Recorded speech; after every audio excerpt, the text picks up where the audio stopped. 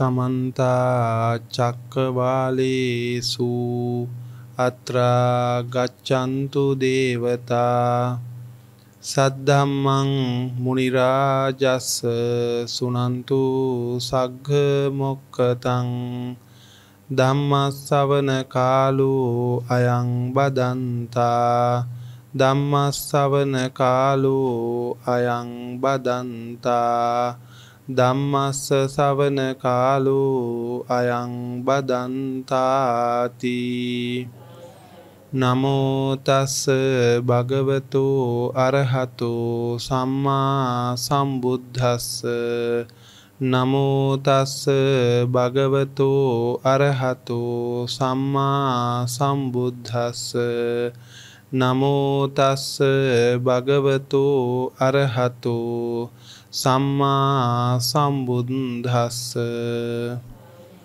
ඒ භාග්‍යවත් වූ අරහත් වූ සම්මා සම්බුදුරජාණන් වහන්සේට මාගේ නමස්කාරය වේවා. සද්ධා සම්පන්න පින්වතුනි, අපි දස්සනේන පහතබ්බං කියලා දේශනා මාලාවක් ආරම්භ කරා. මේ දහම් ශ්‍රවණය තුලින් ඒ ලෞතුරා බුදු පියාණන් වහන්සේ කෙනෙක් ලෝකෙට දේශනා කරන සත්‍ය කෙරෙහි මහත් අනුකම්පාවෙන් ප්‍රකාශ කරන ඒ උතුම් සෝවාන් ඵලය ලබා ගන්න පුළුවන් කියලා මාතෘකාව යටතේ. ඉතින් මේ පින්වතුන්ලා ධර්මයේ මහලා තියෙනු නේද කලින්? මීට කලින් මට මතකයක් තියෙනවා. එතකොට මේ පින්වතුන්ලා බොහෝ වෙලාවට එනං මේ ධර්මයේ පිළිබඳව හොඳට අවබෝධයක් ඇති මේ ධර්මයේ ශ්‍රවණය කරලා මේ ලක්වාසී පිරිස වෙනුවෙන් තමයි අද මේ වගේ ධර්ම දේශනාවක් දේශනා කරන්න යෙදුනේ. මේ ඊයේ පෙරේද ගිය ධර්ම දේශනා ටික ඔය ඇත්ත ඇහුවද? ඔය එහෙනම් ඉතින් ලොකු අවබෝධයක් එන්න ඕනේ. ඒ අර විශ්මිත ධර්ම දේශනාවක් කියන එක ශ්‍රවණය කරාද? ඒක ගැන මොන හරි ගැටලු තියෙනවද? තේරුණාද?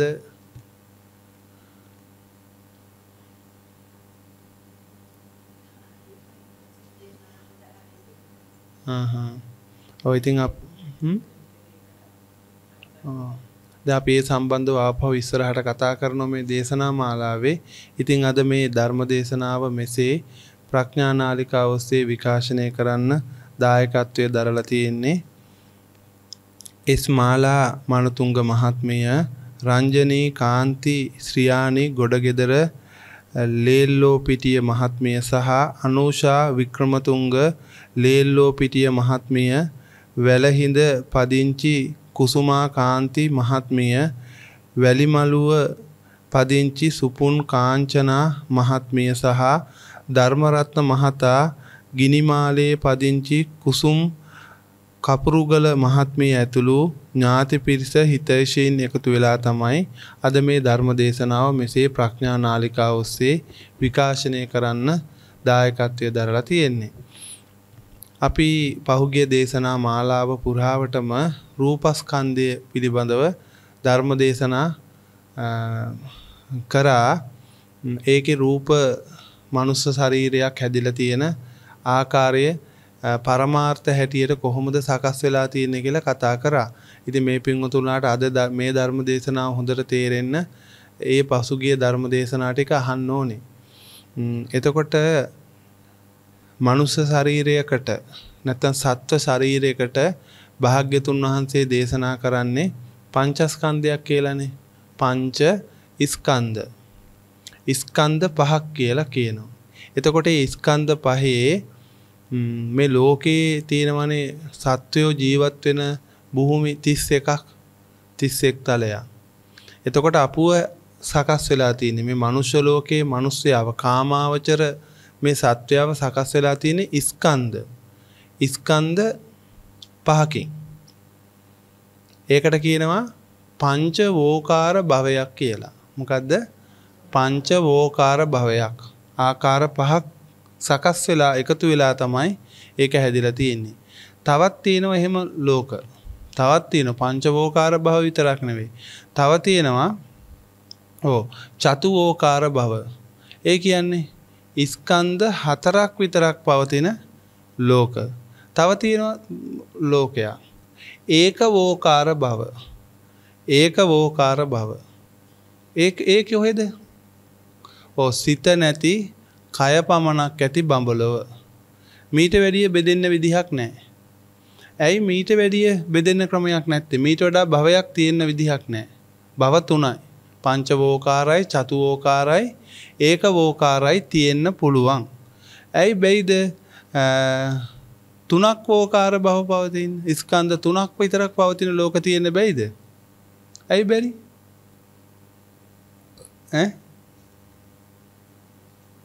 මොකද්ද? සත්වයක් කියලා. ඇයි ඒ? ඒකවෝකාර භවට සත්වයක් කියලා කියන්න පුළුවන්ද? නෑ. ඒකවෝකාර භව කියන්නේ රූපස්කන්ධයක් විතරක් තියෙන එක. ඒ කියන්නේ පංචස්කන්ධය ගැන අවබෝධයක් නෑ. ඒකයි මේ උත්තරේ දෙන්නේ කොහොම. මේ ඇත්තෝ කියන්න බලන්න. දැන් මගේ අර රූපස්කන්ධය ගැන ධර්මදේශනා ටික ඔක්කොම අහලාද තියෙන්නේ? පංචස්කන්ධ විග්‍රහය ගැන ධර්මදේශන අහලාද තියෙන්නේ? අහලා තියෙන්නේ? මම කියන්නේ හරියට අහලා නැහැ. තැනින් තැන බණ අහලා තියෙන්නේ. එතකොට එහෙම වුණොත් ධර්මය අවබෝධ කරගන්න බෑ. හොඳට විස්තර කරගන්න. ඒ කියන්නේ මම මේ රූපස්කන්ධය ගැන දැන් ගොඩාක් විස්තර කරනවා ධර්මදේශනා කීපයක. ධර්මදේශනා 10ක් 12ක් විතර මේ රූපස්කන්ධය ගැනම විස්තර. ඉතින් ඒවා ධර්මදේශනා මග ඇරුණොත් අපරාධී. ඒකෙන් ඕගලන්ට පුංචි හරි දැනුමක්, හොඳ අවබෝධය, පුංචි දෙයක වුණත් අයන්න ගැන කියලාම නම් අයන්න ගැන හැම පැත්තෙම කියලා දෙන එක තමයි මගේ මේ දේශනා මාලාවේ අරමුණ. හොඳට කියලා දීගෙන යනවා. අනිත් ඔක්කොම දේශනා මාලාවල් වල වේගෙන් ඕගලන්ට ඒ සෝවාන් ඵලයේ ලබා ගන්න පුළුවන් විදිහටමයි කිව්වේ. ඉතින් මේ විශේෂයෙන්ම මේ ධර්මයේ ශ්‍රවණය කරනකොට වැදගත්ම කාරණාවක් තියෙනවා. මොකක්ද දන්නවද මේ වැදගත්ම කාරණාව? ගුරුවරයෙක්ව දැන් අපි ගුරුවරයෙක් ගාව ඉගෙන ගන්නව නම් හොඳටම ඉගෙන ගන්න පුළුවන් කොයි ගුරු ශිෂ්‍යයෙකුටද? දැන් මෙතන ඉන්නවද ගුරු වෘත්තියේ දෙන කට්ටිය? ඉන්නවද? නෑ. මේ පැත්තේ නැද්ද? නෑ. එහෙම ගුරුවරු ඉන්නවා. ගුරුවරියකින් ඇහුවොත් ඔබගෙන් හොඳටම ඉගෙන ගන්නේ කොයි ළමයාද කියලා ඇහුවොත්. දැන් ඔයගොල්ලෝ හිතන්නකෝ ඔයගොල්ලෝ උගන්වනවා. ඒ පන්තියේ ඉන්න ළමයින්ගෙන් හොඳටම ඉගෙන ගන්නේ කොයි ළමයාද? මොන වගේ තියෙන ළමයිද? ඇහුම්කන් දෙන ළමයා. ඔන්න දැන් එක ළමෙක් ගැන කිව්වා. එකයි. තව? තැම්පත් ළමයි. තව? කීකරු ළමයි. තව? අවබෝධ හැකියාවක් තියෙන ළමයි. තව?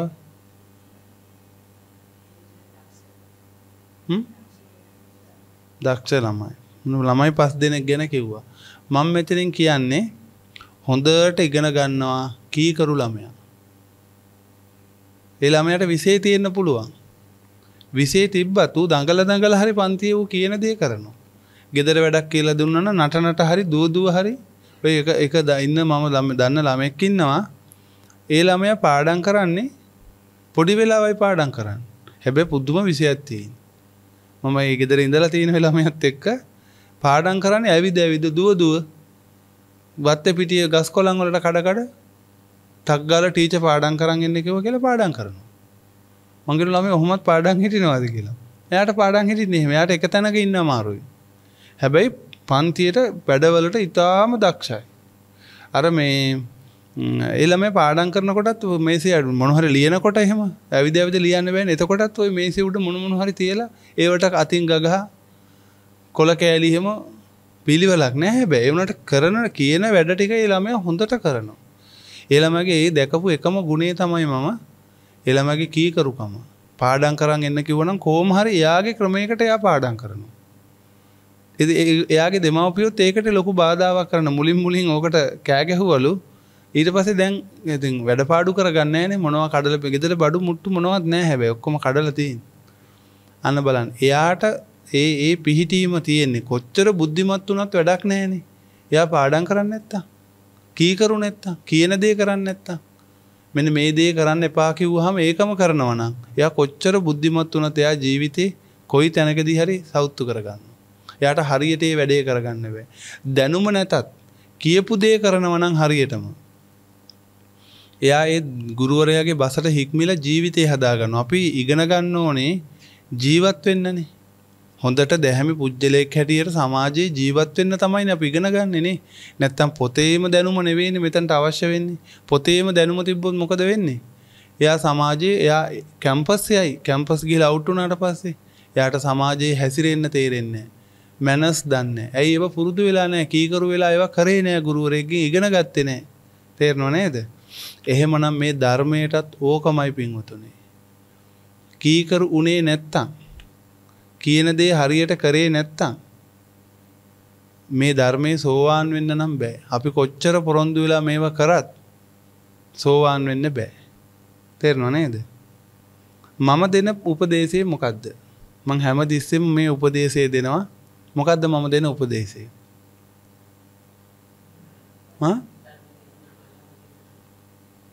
මාලාව හොඳින් අහනවා විතරක් නෙවෙයි පිළිවෙලට අහන්න ඕනේ. රූපය ගැන ඉගෙන ගන්නවා නම් රූපස්කන්ධය දැන් ඔයගොල්ලන්ට පංචස්කන්ධය මම ගොඩාක් තැන්වලදී අහනවා. ඔය කියන්න බලන්න පංචස්කන්ධය රූප වේදනා සංඥා සංකාර. ඒක ස්පීඩ් එක කියන්නත් බෑ උපාසකම්මලගේ. ඒ තරම් වේගවත්. ඉතින් මම දන්නවා එහෙනම් එයා ඉතින් වැඩේ අන ගන්නවා. එයා ලේසි කියලා හිතුවා. ඊට පස්සේ මං අහනවා දැන් කියන්නකෝ එන රූපස්කන්ධය කියන්නේ මොකද්ද කියලා. ඔන්න දැන් කල්පනා කරනවා දසාති. මං කියනකෝ කියන්නකෝ එන සංස්කාර ස්කන්ධය කියන්නේ මොකද්ද? කෝ කියන්න සංස්කාර ස්කන්ධය කියලා. ඔය ඇත්තෝ කියන්නකෝ බලන්න සංස්කාර ස්කන්ධය කියන්නේ මොකද්ද කියලා. කියන්න බලන්න. ඔය කිව්වේ ඔන්න පුඤ්ඤාපි සංස්කාර අපුඤ්ඤාපි සංස්කාර ආනෙන්ජාපි සංස්කාරලු. මං ඕක ගැනත් විස්තරයක් කරලා තියෙනවා. මං ඒක ගැනත් ධර්ම දේශනාවක් කරලා තියෙනවා. සංස්කාර කියන්නේ මොනවද? සංස්කාර දෙවියාගේ විශ්මිත මැවීම් කියලා ධර්ම දේශනාවක් කරලා තියෙනවා. ධර්ම දේශනා 3-4ක් කරලා තියෙනවා. දැන් මේ පැත්තෙන් කියන්න බලන සංස්කාර කියන්නේ මොනවද කියලා. ඕගොල්ලෝ පංචස්කන්ධය ගැන මොකක්ද අම්ම කියන්නේ? හරි උත්තරයක් එන්නේ නැහැ. පැහැදිලි උත්තරයක් එන්න ඕනේ. එක පළවෙනි උත්තරේ වැරදුනා දෙවෙනි උත්තරේ වැරදුනා දැන් 100ක් කිව්වත් වරදිනවා. ඒ කියන්නේ තේරුම් අරන් නැහැ. තේරුම් අරන් නැහැ මොකද්ද මේ කියන්නේ කියලා. කියන්න බලන්න. මේ මොනවද ඔය කියන්නේ? ඔය කියන්නේ ආයතන ගැනනේ. ඔය කියන්නේ රූපස්කන්ධයක් ගැනනේ. ඇස කන නාසය ගැන කියනකොට ඔය කියන්නේ රූපස්කන්ධයක් ගැන. ඔන්න. හරියට අවබෝධයක් නැහැ. තවත් කියේ මං කිව්වේ පළවෙනි උත්තරේ වැරදුනා නම් උත්තර දැන් 100ක් කිව්වත් වර්ධිනවා. පළවෙනි උත්තරේ වැරදුනේ ඇයි? ඇයි පළවෙනි එක වැරදුනේ? දන්නේ නැති නිසා, අවබෝධයක් නැති නිසා. ඔතනින් එහාට කියන ඔක්කොම උත්තර වරදිනවා. දැන් බලන්න මේ ඇත්ත සංස්කාර ස්කන්ධය ගැන දන්නේ නැහැ. ඒ කියන්නේ රූපස්කන්ධය ගැනත් හරියට දන්නේ නැහැ වගේ. රූපස්කන්ධය කියන්නේ මොකද්ද? පින්වතුනි මේ ධර්මය අමාරු නෑ. ඔය අම්මලට හදිස්සි වැඩි. එකක් පිළිවෙලට අහන්නේ නැහැ. අනිත් එක තමයි කරන වැඩේ හරියට කරන්නේ නැහැ. දෙවරක් චක්‍රේ දැනගන්නවා නම් මේ දෙවරක් චක්‍රේ හොඳට දැනගන්න ඕනේ. තේරුණා නේද? දැන් මේ වැඩක් කරනකොට ඒ වැඩේ පිළිබඳව දැන් අපි ගෙදර දොරක ජීවත් වෙනකොට අපි සමාජයේ ජීවත් වෙනකොට අපි විවිධ වැඩවලට අපිට දැනගන්න ඕනේ තමයි. විවිධ වැඩ පොඩ්ඩක් හරි අපි අවබෝධයක් තියෙන්න ඕනේ. හැබැයි ඒ වුණාට එක වැඩක් පිළිබඳව මනා අවබෝධයක් තියෙන්න ඕනේ. එක වැඩක් පිළිබඳව. ඒක මම පුංචි කාලෙම ඉගෙන ගත්ත දෙයක්. දැන් මේ වැඩේ වුණත් එහෙම තමයි. වීඩියෝ කරන වැඩේ වුණා නම් ඒ වීඩියෝ කරන වැඩේ පිළිබඳව හසල දැනුමක් තියෙන්න ඕනේ. හැම පැත්තෙම හැම විදිහකම. තේරුණා නේද? එතකොට තමයි හොඳ කැමරාමන් කෙනෙක් වෙන්න පුළුවන්. හැබැයි යාට පුංචි දැනුම් ටිකක් තව තියෙන්න ඕන. ලයිට් පිළිබඳව ඒ වගේ පොඩි දැනුම් ටිකක් හැබැයි අර පිළිබඳව හොඳ දැනුමක් තියෙන්න ඕනේ. එතකොට තමයි එයා පරිපූර්ණ වෙන්නේ. අම්මලට තේරෙනවද? කෑම බීවීම පිළිබඳවත් එහෙම තමයි. දැන් ඔය අපේ ගම්වල ඉන්නෝ නේද? අම්මලාගේ ගම්වල ඉන්නෝ නේද මේ අම්මලා දන්නව හොඳට පොලොස් මාළුව හදන්න පුළුවන් අම්මලා. එහෙම ඉන්නෝනේ. අරගොල්ලෝ මොනවා જાති කරත් වැඩක් නෑ. අර අම්මයිකට අත තියන්නම වෙනවා. නේද? ඒ වගේ ඉන්න කැවුම් හදන්න පුළුවන් අම්මලා. අන්න එයාට හොඳට ඒක ඒ වැඩේ කරන්න පුළුවන්. ඒක හැදුවොත් ලස්සන වගේම රසයි. පාටත් ඔක්කොම ටික එයා හරියට හරි. මොකද එයා ඒ පිළිබඳව හොඳ පරිණත අත්දැකීමක් තියෙනවා. ඒකෙන් එයාට වැඩක් ගන්න පුළුවන්. හැබැයි චුට්ටක් දන්නවනේ. බෑ දැන් ওই දානයක් එහෙම වෙනකොට දන්නවා රහවලාට එක්කන් එමු. එයාගේ දානේ හොඳයි. එයා දානේ හදන විදිය හොඳයි. කියලා ඒ අම්මලා උගලෝ ගෙන්න ගන්නව නේද එහෙම. එහෙම ඉතින් අපේ අම්මලා මට මතකයි. එහෙම එක එක අංශ වලින් දක්ෂයන්ව ගෙන්නගෙන තමයි ඒ වගේ පින්කමක් සංවිධානය කරගන්නේ. තේරෙනව නේද? අන්න ඒ වගේ පින්වතුනි මේ බුදුදහම ගැන ඉගෙන ගනිද්දී උගලෝ හොඳට මතක තියාගන්න එක කාරණාවක්. හදිසි වෙන්න එපා. ෂෝට් කට් ඕනේ තමයි. හැබැයි මොන ෂෝට් කට් එක වුණත් බෑ මෙන්න මේ මං කියපු කාරණා ටික අවබෝධ කරගන්න නැතුව. මොකද්ද? ඕගොල්ලෝ පංචස්කන්ධය ගැන ඕගොල්ලෝ අවබෝධ කරගත්තොත් හොඳට ඉගෙන ගත්තොත් හොඳට තේරුම් ගත්තොත් ඕගොල්ලෝ බුදුදහමේ 75%ක් ඉගෙනගෙන ඉවරයි. 75 කියන්නත් බෑ. ඕගොල්ලෝ බුදුදහමේ 99%ක් ඉගෙනගෙන ඉවරයි. බලන්න හරිම පොඩි දෙයක්. ඒකයි මං කියන්නේ සෝවාන් වෙනවා කියන එක හරිම ලේසි කාරණාවක් කියලා. තේරුණා නේද? දැන් අපි ඉගෙන ගමු මේ රූපස්කන්ධය ගැන. මම දේශනා ගොඩාක් කරා. තේරෙනවද? මේ භාග්‍යතුන් වහන්සේගේ දේශනාව පරමාර්ථ දේශනාවක්. නිර්වාණය පිණිස යන දේශනාවක්. ලෝකෝත්තර මගකට යන්න පුළුවන් ධර්මයක් තමයි ලෞතුරා බුදු කෙනෙක් ලෝකෙට දේශනා කරන්නේ. මේ අනිත් ඒගොල්ලෝ වගේ බොරු වචන එතන නැහැ. සම්මුති වචන බොහෝ සංඛ්‍යාවක් අඩුයි. සම්මුතියත් භාවිතා කරන්නේ පරමාර්ථය පෙන්වන්න බලාගෙන. බෙදලා බලන්න පුළුවන් කමක් ඇති වෙන්න ඕනි. තේරෙනව නේද? ඉතින් අන්න ඒක නිසා තමයි අපි දේශනා කීපෙකම මේ ලෝකය ගැන මුලින්ම මල් ගැන මේ වගේ ඉගෙනගෙන ඊට පස්සේ මනුස්ස ශරීරය කියන එකට අපි ආවා. මනුස්ස ශරීරය. අපිව එතකොට මම එතනදී ඕගොල්ලන්ගේ මේ මනුස්ස ශරීරය ස්කන්ධ දෙකකට බෙදුවා. ස්කන්ධ දෙකයි. ඔව් නාම ස්කන්ධය හා රූප ස්කන්ධය ප්‍රධාන කොටස් දෙකකට බෙදුවා. හැබැයි ඒක ද්වේෝකාර භවයක් කියලා කියන්නේ නැහැ. ඒක මගේ පහසුව තකා උඹලන්ට කියලා දෙන්න උඹලන්ට ඉගෙන ගන්න පහසුව තකා අපි తాවකාලිකව බෙදාගත්ත ස්කන්ධ දෙකක් හැටියට. නාම ස්කන්ධය හා රූප ස්කන්ධය. ඒකෙන් මුලටම මම නාමය පොඩ්ඩක් පැත්තකින් තිබ්බා. මේව වෙන් කරලා ඉගෙන ගන්න අමාරුයි. වෙන් කරන්න බෑ. ඒ වුණාට ඉගෙන ගන්නකොට මුලින්ම වෙන් කරලා ඉගෙන ගන්න ඕනේ. තේරෙනව නේ?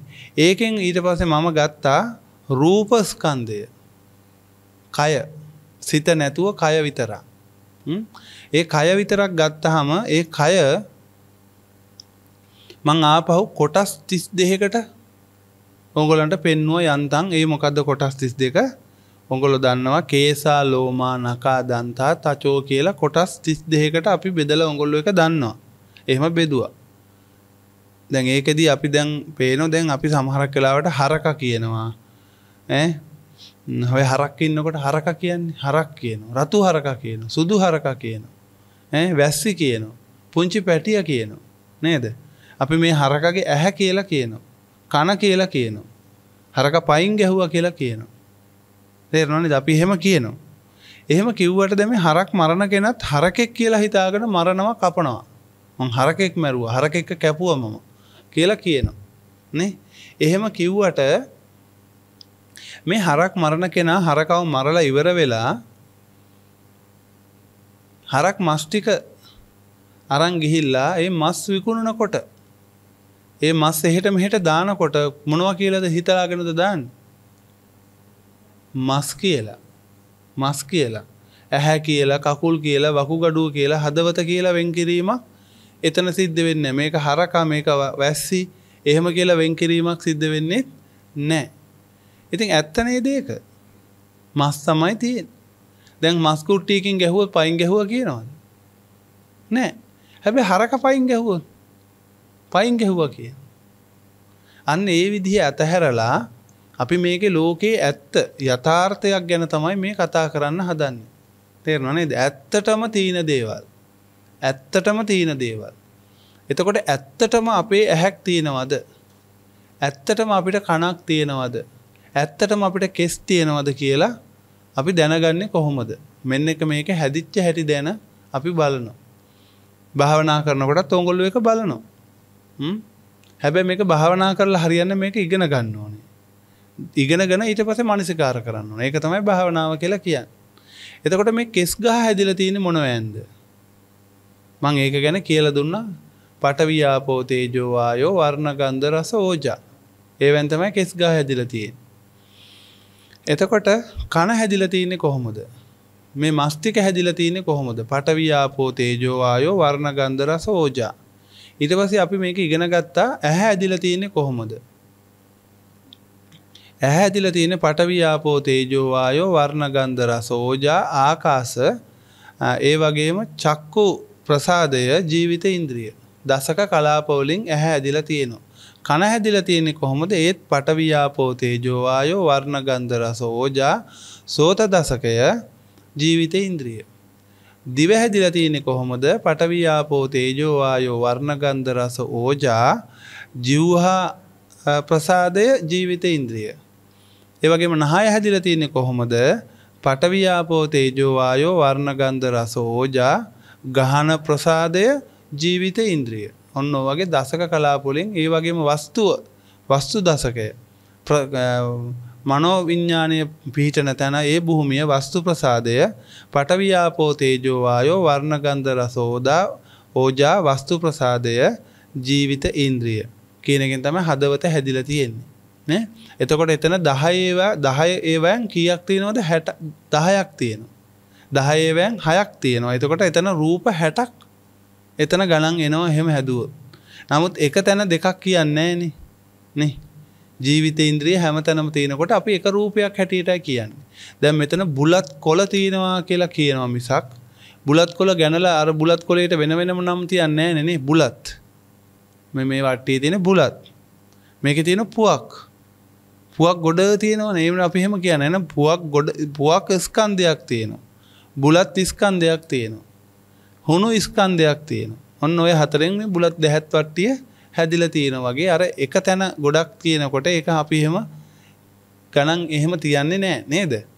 එතකොට ඔන්න ওই විදිහට අපි දැන් ගිය ධර්ම දේශනාවේදී මේ රූප ගැන අපි කතා කරා. රූප කොච්චර තියෙනවද මනුස්ස ශරීරයේ හැදිලා කියලා අපි කතා කරා. ඒ වගේම මිනිස්සේ කතා කරනවා. ඒ කතා කරවන්න පුළුවන් රූපයක් තියෙන්න ඕන. ඒකට වචී විඤ්ඤාප්ති කියලා කියනවා. කය හොල්ලන්නත් රූපයක් තියෙන්න ඕන. ඒක එහෙම විඤ්ඤාප්ති කියලාත් රූපයක් තියෙනවා. ඒ වගේම අපේ ශරීරයේ මෘදු බව, කර්මන්නේ බව, සැහැල්ලු බව. මෙන්න මේ වගේ රූප තුනක් අපේ සිතේ තියෙනවා. අපිට ඇඟේ ওই තද ගතිය ඒ වගේ තියෙනවා නේද? සමහරක් වෙලාවට නිදාගෙන නැගිට්ටාම ඇඟ හරි හිර ගතිය, තද ගතිය, හිර වෙලා වගේ තියෙනවා. ඒ කම්මඤ්ඤතා රූපය, කම්මඤ්ඤතා රූපය. තේරෙනවනේ? කම්මඤ්ඤතා රූපය නැති වුණාම තමයි එහෙම ඇති වෙන්නේ. ඉතින් ඒකට මම ඕගොල්ලන්ට දීලා තිනවා රූප විභාගය කියලා හදලා යම්කිසි පස්තාරයක්, chart එකක්. ඒ chart එක තියෙනවද අම්මලා ගාව? ඒකනේ. ඒවා තියාගෙන මේ කතා කරන්නේ නැත්තේ. එතකොට ඒකෙන් බලන්න මේ රූප හදන්නේ කොහොමද? ඒ රූප හදන්නේ සිතින් කියලා අර කාය විඤ්ඤාප්ති, වචී විඤ්ඤාප්ති හදන්නේ එහෙම කියලා උඹලන්ට ඒවා හොඳට තේරුම් ගන්න, හොඳට බලන්න ඕනේ. ඕගොල්ලෝ කට්ටිය එකතු වෙලා සාකච්ඡා කරන්න ඕනේ. තේරෙනවනේ? තනියෙන් බැයි නම් ධර්ම සාකච්ඡාව. බණ අහලම හරියන්නේ නැහැ. මේ තේරෙන්නේ නැති උදවිය එකතු වෙලා ඒර ඕපාදූප කතා කරන්න ඕන ලින්ක් වල කඩගාව එහෙම එකතු වෙන්නේ. අන්න ඒ වගේ එකතු වෙලා ධර්මය මේ කොළ අරගෙන සාකච්ඡා කරන්න ඕන. පොයේ දවසකට වගේ එකතු වෙලා සිල් සමාදන් වල පැත්තකට වෙලා ඉන්නේ නැතුව මේවා හොඳට කතා බහ කරන්න, තේරුම් ගන්න ඕන. තමන් දන්න විදිහට. තේරෙනව නේද? දන්න අම්මලා අනිත් ඒගොල්ලන්ට කියලා දෙන්න ඕන, තේරුම් කරවන්න ඕනේ. ඒ වැඩේ කරන්නේ නැතුව අපිට මේ ධර්ම මාර්ගේ යන්න බෑ. එතකොට දැන් ඒ රූප තුන ගැන ඔයගොල්ලෝ දන්නව නේද? මෘදුතා රූපය කියන්නේ මේ මොලොක් බව. අපේ ශාරීරිය අර දරදඬු වෙලා තියෙන ওই වයසකට මැරෙන්න ගිහිම තියෙන දරදඬු වෙලා ඒ හයිය ගතිය. අන්න ඒකට මොලොක් ගතිය ඇති කරන මේ රූපේ අංගයේ තියෙන මොලොක් ගතිය. ඇති කරන්න තියෙනවා තවත් රූපයක්. ඉතුරු රූපවල මොලොක් ගතිය දන්වන්න තියෙන මේ රූපය. එතකොට මෙන්න මේ රූප ඔක්කොම හැදිලා තියෙන එක කලාප හැටියට. කලාප හැටියට. ඉතින් ඒවා අපි ගොඩාක් කතා කරා. දැන් රූප කීයක් ඔක්කොම ගැන කතා කරාද අපි එතකොට? නෑනේ 28ක් කිව්වේ නෑනේ දැන්. නෑ දැන් කියන්න එහෙම හරියන්නේ නෑ. එහෙම ගණන් තියන්න බෑනේ. දැන් කල්පනා කරලා බලන්න. අපේ ඇහැ හැදිලා තියෙන්නේ පඨවි ආපෝ තේජෝ ආයෝ වර්ණ ගන්ධ රස ඕජා එතන 8යි. ඊට පස්සේ එතනම හැදිලා තියෙනවනේ ආකාශය. ඒකත් එක කීයද? ඔව්. එතන 9යි. දැන් හදිස්සි වෙන්න එපා ජීවිතේන්ද්‍රිය කියන්නේ. ඔය කටපාඩමක් කියන්නේ. එතන 9යි. ඒ වගේම දැන් අපි ගත්තනේ චක්කු ප්‍රසාදයේ ඔය ප්‍රසාද 6ක් තියෙනවනේ උතන. වස්තු ප්‍රසාදයත් එක්කනේ. ප්‍රසාද 6යි 9යි 6යි කීයද? 15යි. 15යි ඔය ඔක්කොටම තියෙනවනේ ජීවිතේන්ද්‍රිය. නේ? ජීවිතේන්ද්‍රිය කීයද? 16යි. 16යි. ඊට පස්සේ තියෙනවනේ ස්ත්‍රී පුරුෂ භව රූප දෙක. භව රූප දෙකක් තියෙනවනේ. එතකොට එතන 16යි 2යි 18යි. 18යි ශබ්දය කියන එකත් අපේ ඇඟේ නැති වුණාට ඒක තියෙන්න පුළුවන් නේ රූපයක් හැටියට. ශබ්දයයි කීයද? 19යි. දැන් ඔන්න ඔය මූලික ටික ඉවරයි. දැන් ඊට පස්සේ සිතින් උපදවන රූප දෙකක් වන වචී විඤ්ඤාප්ති කාය විඤ්ඤාප්ති කීයද? 21යි. 21යි. හරි. ඊට පස්සේ මේ ශරීරයේ මෘදු බව මොලොක් බව ඇති කරන මෘදුතා රූපය නේ කීයද? 22යි. ඒ වගේම සැහැල්ලු බව අඟවන රූපය. එතකොට කීයද? 23යි. 23යි. ඒ වගේම කම්මඤ්ඤතා රූපය 24යි. රූප 24ක් තියෙනවා. තව තියෙනවද රූපද 28ක් කිව්වේ? කොහොමද ඉතුරු 4 කියන්නකෝ? තව මොනවද තියෙන්න පුළුවන්? කොහෙද උපජ එහෙම කිත රූපයක් තියෙන කොහෙද? ඇඟේ තියෙනවද? දැන් මං කිව්වේ ශරීරයේ ක්‍රියාත්මක වෙන්න පුළුවන් උපරිම රූප ටික. ඔන්න ඕක තමයි පාඩම් කරාම වෙන්නේ. දැක්කද? කටපාඩම් කරාම ඕක වෙනවා. දැන් එහෙම රූපයක් තියෙනවද? තියෙනවද? නෑ තමන් හිතලා බලන්නකෝ. දැන් කතා කරන්නත් පුළුවන්, කය හොල්ලන්නත් පුළුවන්, සැහැල්ලු බවක් තියෙනවා, මෘදු බවක් තියෙනවා. තද නැති බවක් තියෙනවා. ඒ ටිකක් තියෙනවා. ගෑණි පිරුමු බවක් තියෙනවා. ඇසුත් පේනවා. කනුත් ඇහෙනවා. කතා කරන්නත් පුළුවන්. කය හොල්ලන්නත් පුළුවන්. ඉතින් තව රූපයක් උම්මනා වෙන්නේ නෑනේ. උම්මනා වෙනවද? උම්මනා වෙනවද? තියෙන්න පුළුවන්ද? කෝ කතා කරා නිහඬ වෙන්න එපා කතා කරන්න. තියෙන්න පුළුවන්. මොකද්ද? හරි ආකාශ ධාතුවත් එක්කනේ දැන් අපි 24ට ගණන් හැදුවේ. ආකාශයේ තියෙන්න එපයි. නැත්තම් ඒ රූප එකට මික්ස් වෙනවනේ. ඒ රූප දෙකක් අතර තියෙන ස්වභාවයට තමයි ආකාශය කියලා කිව්වේ. ඒකත් තීනවා කියලා කියන්න බෑ. ඒ යම් ස්වභාවයක් පෙන්වන්න භාග්‍යතුන් වහන්සේ ඒකත් වද ඇරුවා. නේ? 24යි රූප. මං අහන්නේ ඊට වඩා රූපයක් උම්මනා වෙනවද කියලා. ওই 24 නුත් 23යිනේ ශබ්දය කියන එක. අපේ ඇඟේ තීනවා කියලා අපි ගන්නෙ නැහැනේ. නමුත් ඒක පරමාර්ථයක් හැටියට ශබ්දය අපිට උපදවන්න පුළුවන් නිසා ශබ්ද රූපයත් අපි ගත්තා. වැඩිපුරක් දාලා තියෙන්නේ. හරිනම් 23යි තියෙන්නේ. හරිනම් 23යි. දැන් මං අහන්නේ ඊට වැඩි එකක් ඕනේද කියලා. ඔක්කොම ටික තියෙනවනේ. තව ඉන්ද්‍රියක් තමයි දාන්න වෙන්නේ. ආපෝ ධාතුව අඳුර ගන්න පුළුවන් ඉන්ද්‍රියක් තමයි දාන්න වෙන්නේ. එහෙම වුණොත් 25ක් වෙනවා.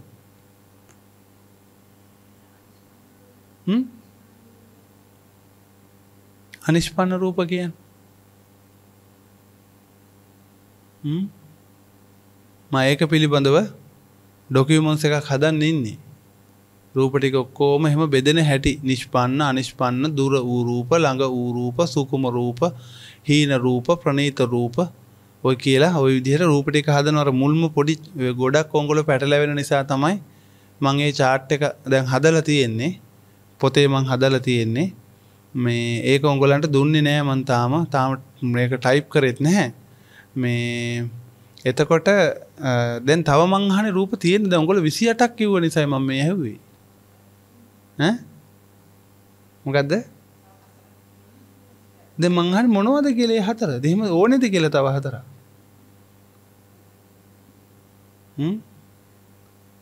ඕනේද තව රූප හතරක් තව තියෙන්න බෑනේ රූපය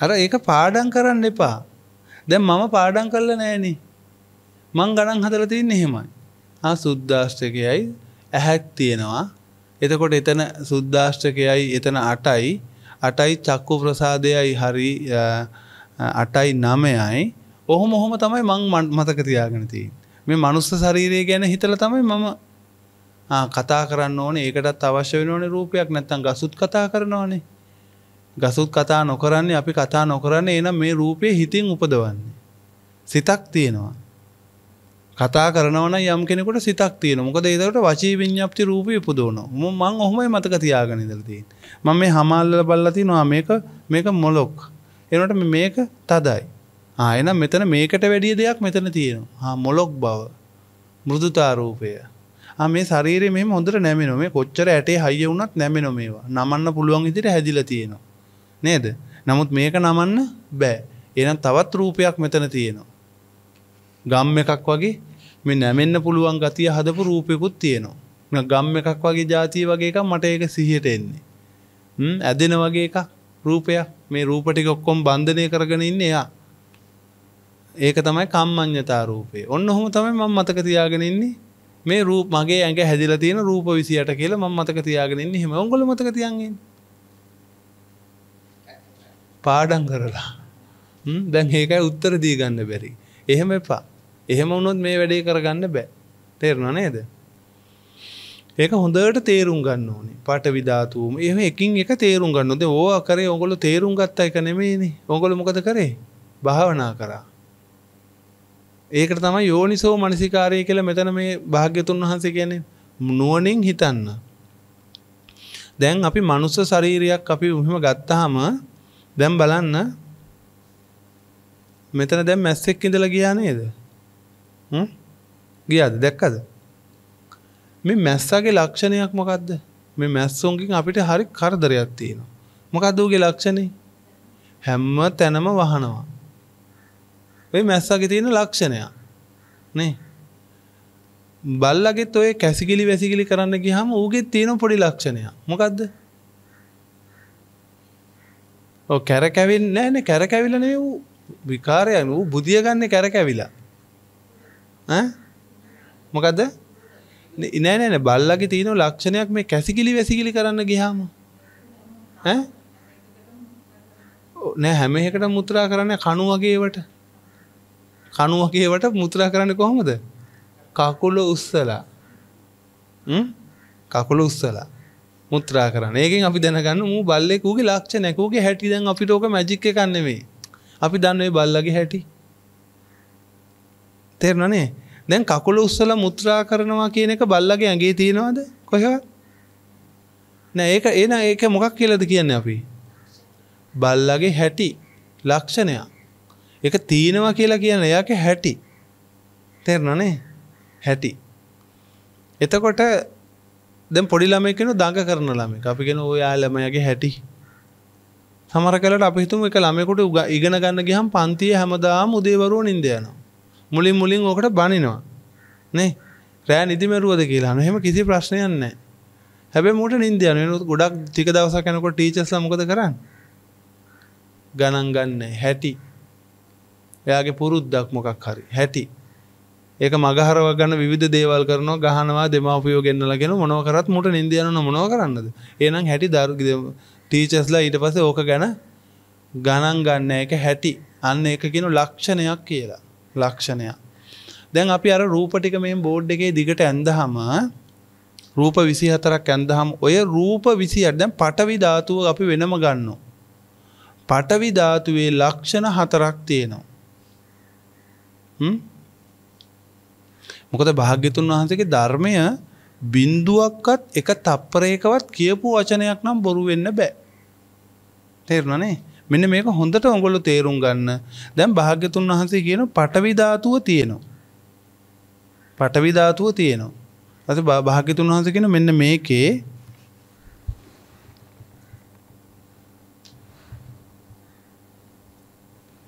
අපි උදාහරණයක් ගමු.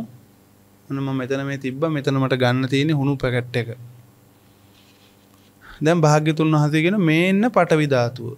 මේක වෙන් කරලා ගන්න බෑ. වෙන් කරලා ගන්න බෑ. භාග්‍යතුන් වහන්සේ කියන මෙන්න පඨවි ධාතුව. මේ පඨවි ධාතුව මේ තියෙන පඨවි ධාතුව. මේකේ මොකද්ද තියෙන ලක්ෂණ? මේකේ තියෙන ස්වභාවය මොකද්ද? මෙයාට කරන්න පුළුවන් දේ මෙයාව දැනෙන්නේ කොහොමද අපිට පඨවි ධාතුව කියලා අපි අඳුනගන්නේ? මෙයාව අපිට තද ගතිය කියන එක අපිට ඇහෙන්වත් කොහෙන්වත් පඨවි ධාතුව අඳුන ගන්න පුළුවන්ද? මොකකින් අඳුන ගන්න පුළුවන් පඨවි ධාතුව? අපිට අඳුන ගන්න පුළුවන්. මේක කොච්චර මික්ස් වෙලා තිබ්බත් කමක් නැහැ. අඳුන ගන්න පුළුවන් පඨවි ධාතුව. මෙයාව අඳුන ගන්න පුළුවන් ඉන්ද්‍රියක් අපිට දීලා තියෙනවා. ඒ තමයි කය. කයෙන් පුළුවන් පඨවි ධාතුව අඳුන ගන්න. වෙන දේවල් අඳුන ගන්න තවත් ධාතු අඳුන ගන්න පුළුවන්. කොහොමද කයෙන් අඳුනගන්නේ? අල්ලලා බලලා. ඉතින් කයෙන් වෙන කොහොම අඳුන ගන්නද? කාලා බලලා බෑනේ. කයෙන් අඳුන ගන්න නම් මේක අල්ලලා බලලා ස්පර්ශ කරලා නේ අඳුන ගන්න පුළුවන්. එතකොට අඳුන ගන්නකොට පඨවි ධාතුව කියලා අඳුන ගන්න ලක්ෂණ. දැන් අපි කියනවා අම්මා මං අහනවා අම්මා ඔයාගේ අම්මගේ නම මොකද්ද? මොකද්ද අම්මගේ නම? ඔය අම්මගේ නම මොකද්ද? පොඩි මැණිකේ. දැන් මං අහනවා හරි පොඩි මැණිකේ. පොඩි මැණිකේ මං කොහොමද අඳුනගන්නේ?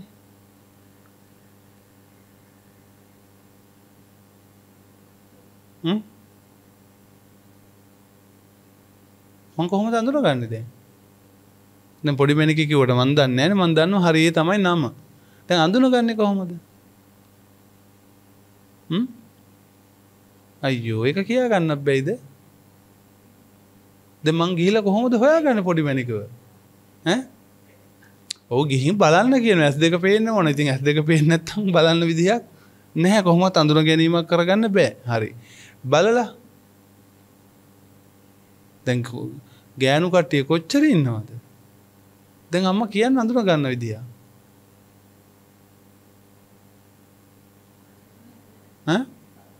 බලලා කොහොමද අඳුන ගන්න? ඉතින් පේනවනේ මට ගෑනු ඕන තරම් පේනවා. බොරු කිව්වොත්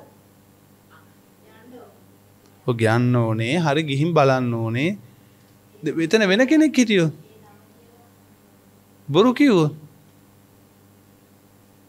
අනේ පේන්නේ නැද අම්මගේ මූණ මොන වගේද? රවුම්ද දිගටිද? ඕක ඔච්චර තේරෙන්නේ නැද්ද? ඇඳන් ඉන්න ඇඳුම් ගැන විශේෂම අපි කියන්නේ නැහැ. ඇඳන් ඉන්න ඇඳුම් ගැන මොකද යා වෙන ඇඳුම් අඳින්නත් පුළුවන් නේ. එහෙනම් අපි කියන මෙන්න මේ වගේ යාන් ටිකක් නොන්ඩි ගහනවා වගේ. කෙට්ටුයි අන්න හරි ලක්ෂණ ටික කියනවා. නේ? අඳුර ගන්න විදිහ කියනවා. අන්න ඒ වගේ තමයි භාග්‍යතුන් වහන්සේ මේ පඨවි ධාතුව ගැන සේර ඔක්කොම අපිට කියලා තියෙනවා. ඔන්න පඨවි ධාතුව කියලා එකක් තියෙනවා. ඒක උඹට අඳුන ගන්න පුළුවන් කයෙන් විතරයි. පඨවි ධාතුව වෙන ක්‍රමයකින් අඳුන ගන්න බෑ. කයෙන් කොහොමද අඳුනගන්නේ? අල්ලලා බලන්න. අල්ලලා බැලුවම ඒත් තවත් විස්තර කියන්න ඕන. අල්ලලා බලන්න නිකන් බෑ. අල්ලලා බැලුවම ඔබට දැනේ මෘදු ගතියක්. මෘදු ගතියක් දැනේ, ඝනකම් ගතියක් දැනේ. ওই දෙකේම එයා තමයි. ලක්ෂණේ එයාගේ හැටි. ওই දෙකෙන් අඳුන ගන්න පුළුවන්. තව එයාගේ සැහැල්ලු ගතියක් වගේ වුණත් දැනෙන්න පුළුවන්. ඒ සැහැල්ලු ගතිය, බර ගතිය දැනෙනවා නම් ඒත් පඨවි ධාතුවම තමයි. ඔන්න ලක්ෂණ 4ක් වැඩිපුරත් එක්ක කියලා දුන්නා. පඨවි ධාතුව අඳුන ගන්න පුළුවන් ක්‍රමය. හරිම ලේසි. දැන් අද ගිහිල්ලා බලන්න. අතින් අල්ලලා S2 බලලා බෑ. S2 අල්ලලා අතින් අල්ලන්නම වෙනවා. අල්ලලා බලන්න පඨවි ධාතු තියෙනවද කියලා හරි ලේසි හොයාගන්න. නේ? හැබැයි දැන් වැඩේ තියෙන්නේ මේ අතට තව ඒවත් හවු වෙනවනේ. ඇයි සීතල රස්නේ ගතිය? ඒ තේජෝ ධාතුව.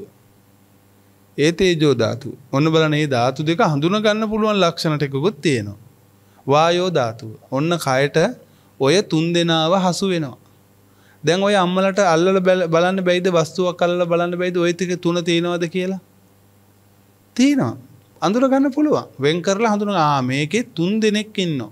ලක්ෂණ 3ක් අපිට පේනවා.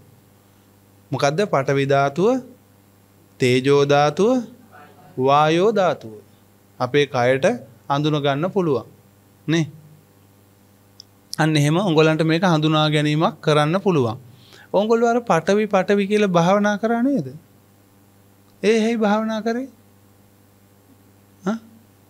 ඇයි දෙයියනේ අතින් අල්ලලා අඳුර ගන්න පුළුවන්කම තියෙද්දි දැන් මේකේ පඨවි ධාතුව තියෙනවද කියලා අතින් අල්ලලා අඳුර ගන්න පුළුවන්කම තියෙද්දි ලේසියෙන්ම ඕක භාවනා කරලා හරියනවද? මනසට අඳුර ගන්න බෑ.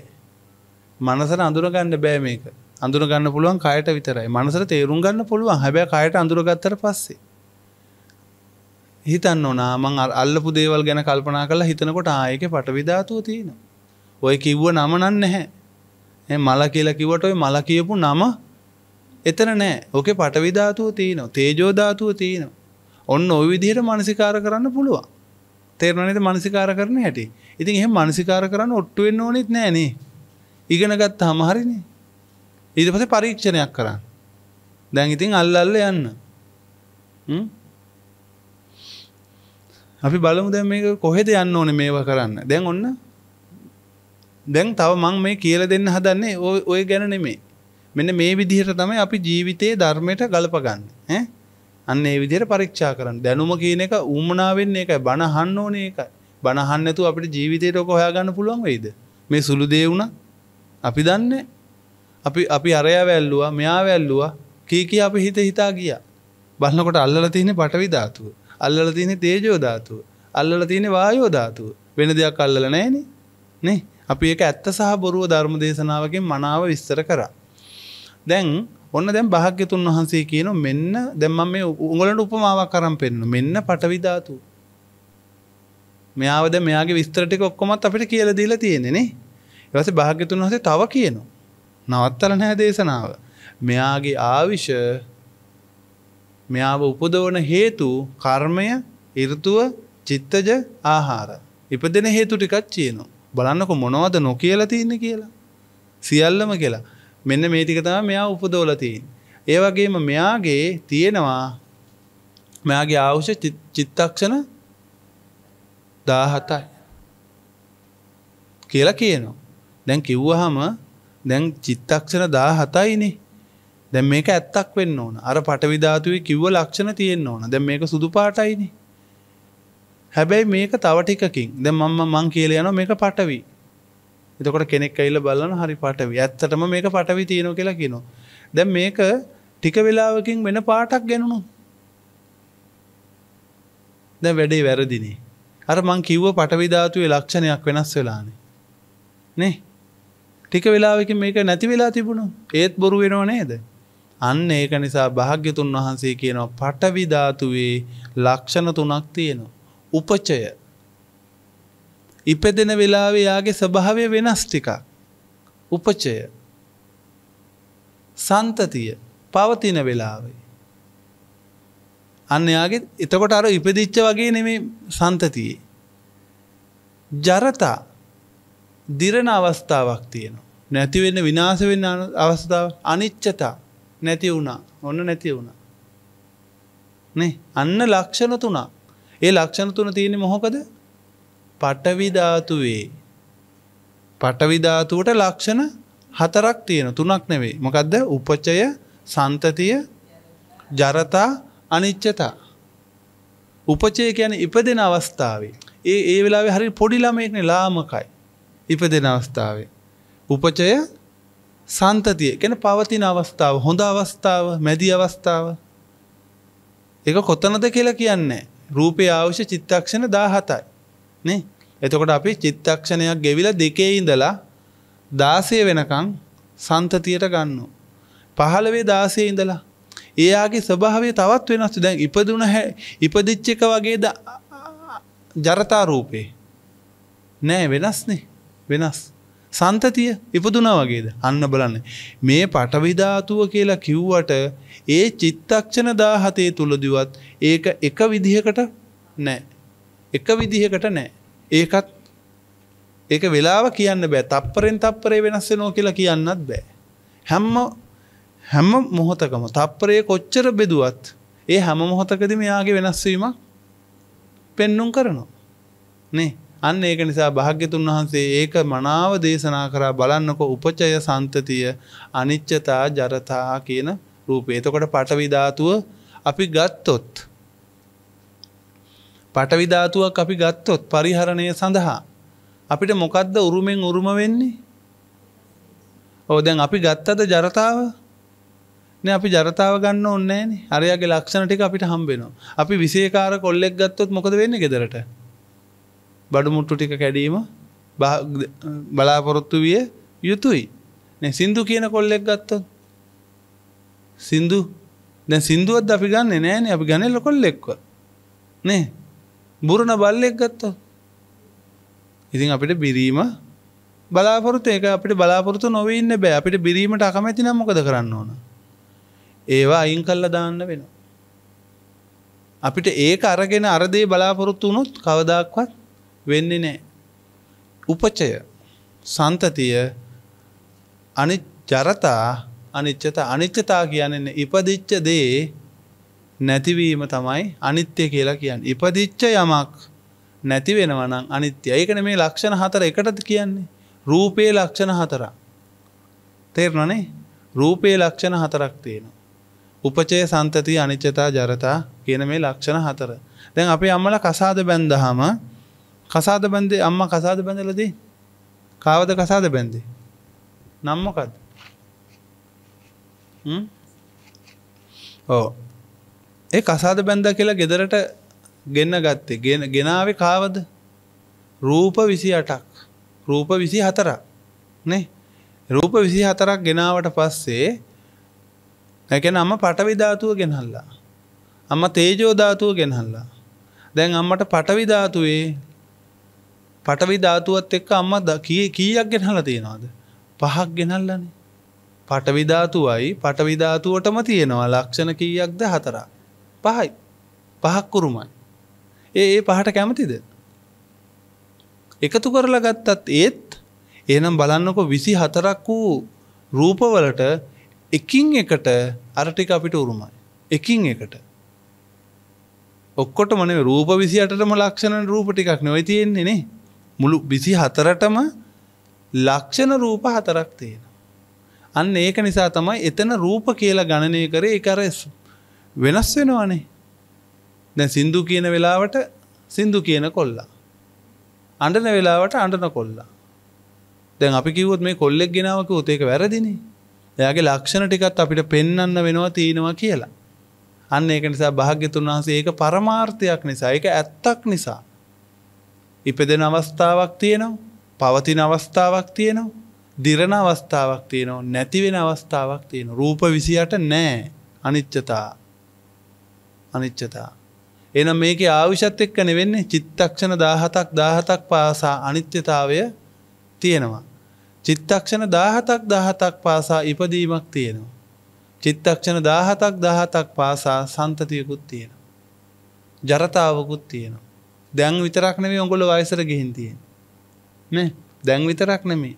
ওই වයසට ගියත් ওই වයසක ගිය එක්කෙනාගේ රූප ටික උපදවනවනේ. ඒකේ අවශ්‍ය චිත්තක්ෂණ 17යි. වයසකට යෑමක් කියන එකක් අපිට කියන්න බෑ. එහෙම පෙනුමට පෙනුනට වයසට යෑමක් කියන එකක් නෑ. කොහොමත් ඕක උරුමයි. ඉපදිච්ච දවසේ ඉඳලම ওই වයසට යාම තිබුණා. ඉපදිච්ච දවසෙත් තිබුණා. ජරතා රූපය ලක්ෂණ රූපයක් හැටියට තිබ්බනේ. එහෙනම් බලන්න අපි කසාදයක් බඳිනකොට දැන් ඇත්තටම අපි මහත් එක්ක ගෙන්න ගන්න ඕනේද? දැන් අම්මටත් තියෙනවනේ රූප 28ක්. රූප 24ක් තියෙනවනේ නේ. එතකොට දැන් මෑණියුන්ගේ ගෙදර තියෙනවා කුණු විච්ච ගස් ලැබු ගෙඩියක්. මෑණියෝ තවත් කඩෙන් කුණු විච්ච ගස් ලැබු ගෙඩියක් ගේනවද? ඇයි ඒ? ගෙදර තියෙනවනේ එකක් ඒකත් වීසි කරගන්නනේ ඕනේ. ඉතින් දැන් අම්මලටත් තියෙනවනේ රූප 24ක්. එතකොට මහත් එක්ක ගෙදර ගෙනාවා කියලා කියන්නේ ඒත් රූප 24ක්. ඒක තේරුන්නේ නැද්ද? රූප 24ක් මේ තියෙන්නේ කියලා දැන් ඇත්තටම අපිට නැති දෙයක් තියෙනවා නම් ගේන්න ඕන නේ ගෙදරට. නේ? අපිට නැති දෙයක් තියෙනවා නම් ගෙනාවට කමක් නැහැනේ. නේ? ඒක නරක වුණත් අපිට නෑනේ. තේරෙනව නේද? නරක වුණත් බෝම්බයක් හරි දැන් අපිට ඒක කියන්නේ දෙමළ පත්තරේ හරි දෙනවනම් නිකන් දෙනවනම් කමන්නේ කියලා. ඒ කියන්නේ අපිට දෙයක් නැත්තම් අපි ඒක ගත්තට වරදක් නැහැ. නේ ලෙඩක් හරි කමක් නෑ අපිට නෑනේ. එහෙනම් අපිට ඒක තිබුණට කමක් නෑ. ඉතින් ඇත්තටම ඕගොල්ලන්ට රූප 28ක් තියෙනවනේ 24ක් තියෙනවනේ. ඉතින් ඕගොල්ලෝ ඇයි තව රූප 24ක් ගත්තේ? ඒකෙන් මොකද්ද ලැබුණේ? ලැබෙන කිසි දෙයක් නැහැ. උංගලන්ට ලැබුණේ ලක්ෂණ රූප ටික අන්තිමට. නේ? ලක්ෂණ රූප ටිකේ ඉතින් උපචය නම් හොඳයි. සන්තතියත් හොඳයි. කොහොම හරි හිත හදා ගන්න පුළුවන් ජරතාවත් හොඳයි. අනිත්‍යතාවය. හැම මොහොතක් පාසාම විනාශ වෙනවා. අපිවත් විනාශ වෙනවා. ඒ විනාශ වෙද්දී අපි තවත් විනාශ වෙන දෙයක්ම ලං කර ගන්නවා. ලැබෙන දෙයක් නැහැ. දැන් රස්නේ ගතිය ඕනේ නම් රස්නේ ගතිය කොහෙද තියෙන්නේ? දැන් අපේ ගාව තියෙනවනේ. ඒ රූප 24 රස්නේ ගතිය කියන එක අපේ ගාව තියෙනවා. තද ගතිය මෘදු ගතිය අපේ ගාව තියෙනවා. ඔක්කොම තියෙනවනේ අපේ ගාව. අම්මලා ගාව තියෙනවද පුරුෂ රූප? පුරුෂ භව රූප? ඒක නැහැ. ඒක නැහැ. තේරෙනව නේද? ඒක නැති වුණාට ඒක තියෙනව උනත් ඒක අපිට ගෝචර කරගන්න ඉන්ද්‍රියක් නැහැනේ. ගෝචර කරගන්න ඉන්ද්‍රියක් නැහැ. දැන් අම්මා කෙනෙකුට රැවුලක් අලෝලා කලිසමක් ෂර්ට් එකක් ඇඳලා එහෙම ගත්තොත් කොණ්ඩෙත් කපලා දාලා අඳුර ගන්න පුළුවන්ද? ඈ අමාරුයි අඳුර ගන්න. නේ ඒ කියන්නේ අපිට S2කටවත් බලලා අපි හිතාගෙන ඉන්නවා පුරුෂයෙක් කියලා. ඒ වුණාට අපිට S2කට බලලවත් එහෙම අඳුර ගන්න අමාරුයි. විහිටින් වල පොඩි වෙනසක් තිබ්බට ඒ වුණාට එකම දෙයක් තමයි තියෙන්නේ. තේරුණානේ? එකම ස්වභාවයක් තමයි තියෙන්නේ. එහෙනම් ඇත්තටම එහෙම දෙයක් ලං කර ගැනීමේ කිසිම යහපතක් සිදු වෙන්නේ නැහැ. ඒක එපා කියනව නෙවෙයි. ඒක දැනගන්න. මේක ලැබෙන දෙයක් නැහැ. තේරුණා නේද? දැන් අපි කාගේ හරි කෙනෙක් එක්ක කම්මැලිකමට කතා කරනකොට ඇත්තටම ලැබෙන දෙයක් නැහැ. ඒ වුණාට අපි පාළුවට එහෙම කතා කරනවා. එහෙම කසාද බැඳීම එපා කියන එක නෙමෙයි මේ කියන්නේ. හැබැයි ওই හිතන තරම් දේවල් ලෝකේ නැහැ. ඒක දැනගන්න. දැනගන්න. ඕක මහා මෙරක් වගේනේ හිතාගෙන හිටියේනේ. දැන් නම් ඉතින් දන්න ඕගොල්ලෝ වයසට ගිහිල්ලා දැන් ඒව හොඳට තේරිලා තියෙන්නේ. ඉතින් ඒකට පසුතැවෙන්න ඕනේ නැහැ. ඒගොල්ලෝ මැරුණත් හිටියත් පසුතැවෙන්න ඇති දෙයක් නැහැ. මොකද ඒක ඉපදිච්ච දවසේ ඉඳලම ওই රූප ටිකේ ලක්ෂණ ටික තිබුණා. ওই රූප ටික ඇති කරගත්තු ටික කන්ටිනියු නැති වෙන්නේ නැහැ. මැරෙන්නේ නැහැ මොහොතකටවත්. එයාගේ තන වෙනස් වුණා විතරයි. තන වෙනස් වුණාට මැරුන්නේ නැහැ. බොරුවට කවදාක්වත් කෙනෙක් මැරුණාට අඬන්න එපා. රහතන් වහන්සේ කෙනෙක් මැරුණොත් අඬන්න. එයාගේ රූප ටික ওই විදිහට දිගට තියෙන්නේ නේ. අද ඇමරිකාවේ ඉන්නෝ, හෙට යාපනයේ ඉන්නෝ, ඒක තැන්වල ඉන්නෝ. කොහොමද අපිට එක තැනක ඉන්න බෑනේ කොහොමදවත්. එක හැටියකට ඉන්නත් බෑනේ. ඒක ලක්ෂණයක්. ඒ වගේ තමයි රූප ටික අද මේ ගෙදර හිටියා, හෙට අර තැනට ගියා. අද මනුස්සෙක් වශයෙන් පෙනී සිටියා, හෙට තිරිසන් සතෙක් හැටියට, මදුරුවෙක් හැටියට. ඔහොම තමයි ලෝකේ ස්වභාවය. ඕක ලෝක ස්වභාවය. ඕකෙන් පිටපණින්න අපිට කවදාක්වත් බෑ. අම්මලා ඉපදීමක් තිබුණොත් අම්මලා තිරිසන් ලෝකෙට යෑම නවත්තන්න බෑ. තේරුණා? ප්‍රේතෙක් වීම නවත්තන්න බෑ. ඒගොල්ලෝ කියනවා අනේ මම පින්කම් කරානේ. ඒ පින්කම් කරාට ඇති වැඩක් නෑ. ඒක ලෝක ස්වභාවයනේ. නේ? දැන් වහින වෙලාවටදී කොයිතරම් ગાතා කියලා පින්කම් කරත් වැස්ස නවත්තත හැකිද? ඈ? බෑ. ඇයි බැරි? ඒක ලෝක ස්වභාවය. ඉර පායනක නවත්තත හැකිද? බෑද කියන්නේ ඔකට පින්කම් කරා කියලා කටින පින්කම් කළා හරියන්නේ නැහැ. ඉර පෑවීම නවත්තන්න බෑ. උපචේ නවත්තත හැකිද? බෑ. සන්තතිය, ජරතාව, අනිත්‍යතාව නවත්තත හැකිද? බෑ. හැබැයි ඕක මග හරින්න පුළුවන් නේ. ඕක මග හරින්න පුළුවන් අපිට. ඉතින් ඒ වගේ ඕගොල්ලෝ අපායට යන්නේක නවත්තන්න පුළුවන්ද? පුළුවන්ද? කවදාවත් බෑ. ඒක වෙනම කතන්දරයක් නේ. ඒක තමයි අපි කියන්නේ. හැබැයි අපි ඉපදීම නැති කරන එක නේ කරන්නේ. මේ ස්කන්ධ ටික අතහැරලා දැම්මා. ඒක ක්‍රමය තමයි අපි කියලා දෙන්නේ. නිරෝධයේ ක්‍රමය කියලා දෙන්න කලින් පංචස්කන්ධය කියලා දෙන්න ඕන. වැටහෙනව නේද? දැන් ඒකට කලින් අපි ඉගෙන ගන්න මේ උපචේ සම්තතිය ජරතාව අනිච්චතාව. මේක අවබෝධ කරගන්න නැති වුනහම තමයි යෝගොල්ලෝ ප්‍රාර්ථනා කර කර මේ එක එක දේවල් බලාපොරොත්තු වෙන්නේ. කටන පිංකම් කරලා ඔය වගේ දන් දීලා සිල් රැකලා දිව්‍ය ලෝක යන්න බලාපොරොත්තු වෙන්නේ මේක තේරෙන්නේ නැති වුනහම. එහෙම බෑ. එයා ස්වභාවික වශයෙන් ඒ තැන්වලටම යන්නම තමයි හැදිලා තියෙන්නේ. සකස් වෙලා තියෙන්නේ. යනෝම තමයි. රූප ටික හට ගන්නව ගිහිල්ලා. ඒ රූප ටික අල්ලගෙන සිතක් හට ගන්නවා. සිතක් හට කරගෙන ඒක මම කියලා විඳිනවා. ඕක තමයි. අපිට පුළුවන් උන්න ඕක හට ගන්න එක නවත්තන්න. තේරෙනවනේ? මේ ස්කන්ධ පහළ වීම ආයතන ටිකක් ලැබීම නවත්තන්න ඕනේ. සිතක් නවත්තන්න බෑ. සිතක් නවත්තන්න බෑ. නිරෝධය උගන්වනවා කියන්නේ ඒකයි. ඒක නිසා අපි ඕගොල්ලන්ට පැහැදිලිවම මේ ස්කන්ධ ටික එහෙම නැත්නම් මේ රූප ටික මේ ආයතන ටික පහළ වීම නවත්තන විදිය කියලා දෙනවමයි. ඒක කියලා දෙනවමයි. හැබැයි ඕගොල්ලෝ හොඳට මේක පිළිවෙලට ඉගෙන ගන්න මේ විදිහට. හදිස්සි වෙන්න එපා. රූපකාණ්ඩයේ සේර ඔක්කොම ඉගෙන ගන්න ඕනේ. දැන් අදෙන් මම රූපකාණ්ඩය ඉවර කරනවා. දැන් ඕගොල්ලන්ට chart දීලා තියෙනවා. ඒවා බලන්න තව ඕන තරම් ಜಾති මම දීලා තියෙනවා. තව ඉස්සරහටත් ගොඩාක් හදනවා පත්‍රිකා. ඒවා හදමින් ඉන්නේ. ඉතින් ඒක නිසා ඒක ඉගෙන ගන්න. දැන් අම්මා කියන්නකෝ රූප පංචස්කන්ධය කියන්නකෝ. නෑ රූප නෑ රූප කියනකොටම වර්ධිනිය අම්මා. පංචස්කන්ධය කියලා කියන්න කිව්වහම රූප ස්කන්ධය හදිස්සි වෙන්න එපා. රූප කියනකොටම වැරදි. රූප ස්කන්ධය රූප කියනකොටම එක රූපයක් නේ. රූප කියනකොටම එක දැන් අපි සමිතියක් තියෙනවා යම් තැනක. රැස්වීමක්. ගිහිලා කොල්ලව යවන ගිහින් බලන් වරෙන් මොකද එළියේ විස්තර. ඌ කියන එතන මිනිස්සෙක් ඉන්නවා. දැන් හරිද උත්තරේ? නෑ එතන මිනිස්සු ගොඩක් ඉන්නවා. මිනිස්සු ගොඩක් තව විස්තර කරන්න. එතන ගෑනුත් ගොඩක් ඉන්නවා. මිනිස්සු පිරිමිත් ගොඩක් ඉන්නවා. මේ ඔක්කොටම තමයි මම මිනිස්සු ගොඩක් ඉන්නවා කියලා කිව්වේ. එහෙනම් අපි දැනගන්න එතන පොඩි ළමයිනුත් ඇති. අන්න අපි දැනගන්න ඕනේ. දැන් රූප කියනකොටම කවදාක්වත් පංචස්කන්ධය කියලා කිව්වහම හදිස්සි වෙන්න එපා. රූප ස්කන්ධය කියනකොටම ඔළුවට එන්න ඕන රූප 28 ගොඩ ගොඩවල් තියෙන ඔළුවට එන්න ඕන වෙන් කරලා ගන්න ඕන ටක් ගාලා උපාසකම්මලා. මේ කියන්නේම මගේ ශරීරය. මගේ ශරීරයේ හැදිලා තියෙන හැටි ටක් ගාලා ඔළුවට එන්න ඕනේ. මේ කියන්න ඕන මේ පංචස්කන්ධය මතකෙන් නෙමෙයි. Taman ගැන කියන්න. මගේ ඇඟ ගැන මේ කියන්නේ. අන්න මතක් කරලා S2 පියාගෙන රූප ස්කන්ධය කියලා හිමීට කියන්න. එතකොට කොහෙන් ප්‍රශ්නයක් ඇහුවත් වරදින්නේ නැහැ. රූප ස්කන්ධය විස්තර කරන්න කියලා කිව්වොත් අම්මට. අන්න 28ක් කිව්වනේ. 24යි. 24යි ලක්ෂණ රූප 4යි රූප 28ක් වශයෙන් කියන්න පුළුවන්. ඒකේ පඨවි ධාතුව තියෙනවනේ දැන් අම්මලට එකින් එක S2 පියාගෙන විස්තර කරගෙන යන්න පුළුවන්. මිනිහට එපා කියනකම් කියත හැකියි.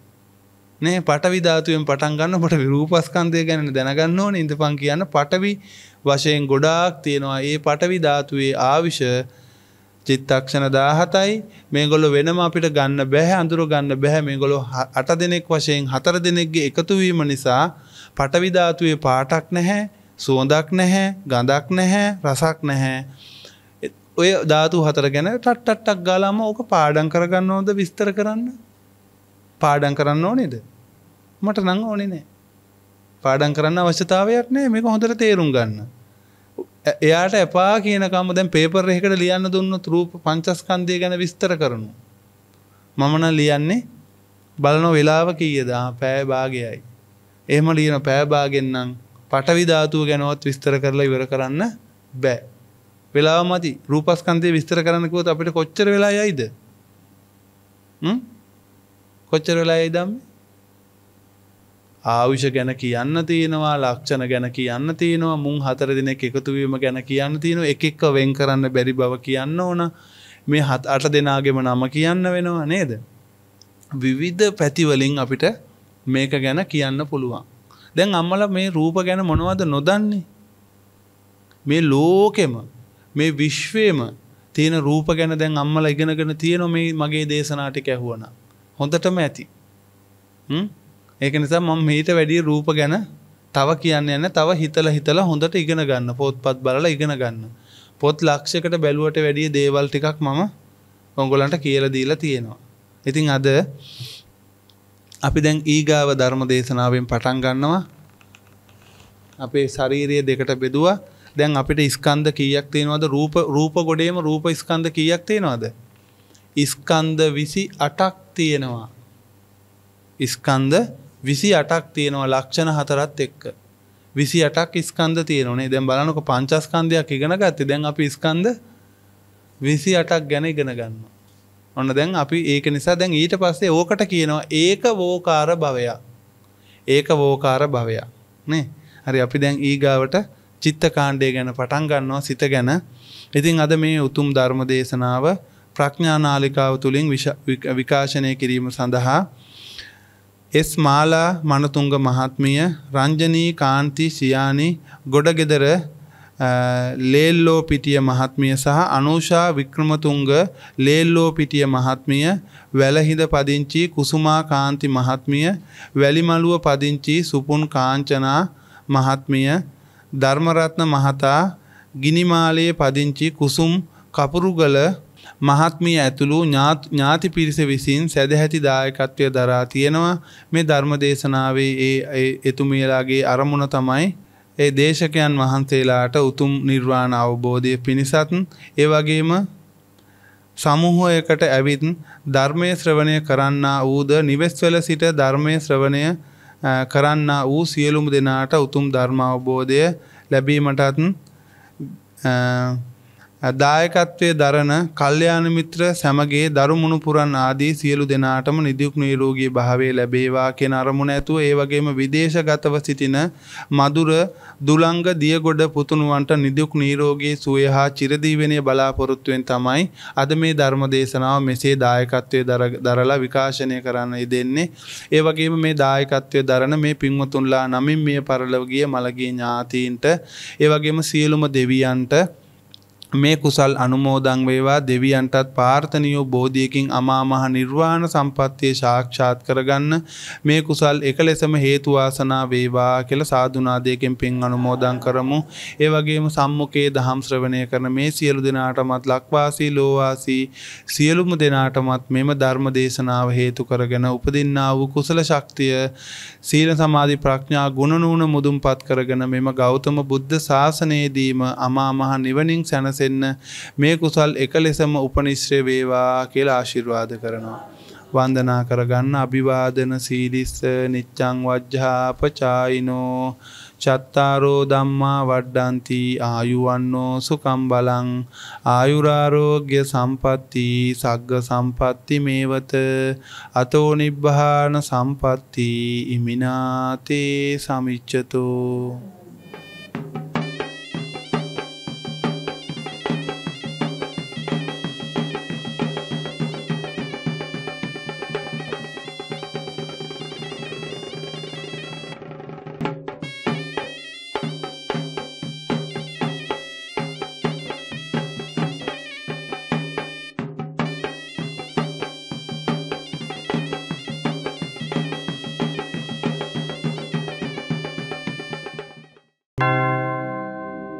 मोहक्षयो निब्बानं